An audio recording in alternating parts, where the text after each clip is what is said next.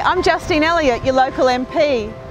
People keep telling me they're so worried we don't have enough shark detection measures on all our beaches.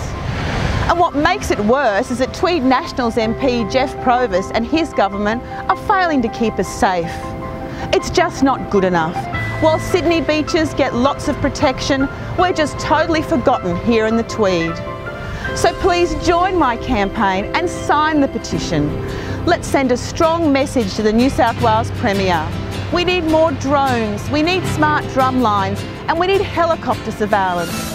The fact is, the Liberal National Government have failed us yet again, but Labor will always fight for our community.